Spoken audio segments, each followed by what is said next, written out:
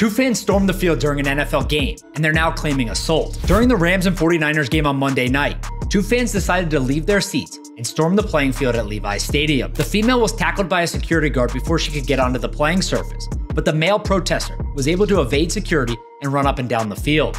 But as he approached the Rams sideline, linebackers Bobby Wagner and Takaris McKinley stepped onto the field and leveled him.